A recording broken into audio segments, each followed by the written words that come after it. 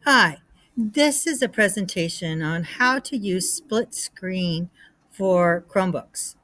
So on the next slide, you're going to see what to do on your keyboard. You need to hit the Alt, hold that down, plus you need to click on the brackets. It's next to the P. So you click on those or press on those on your keyboard, and your screen will do this.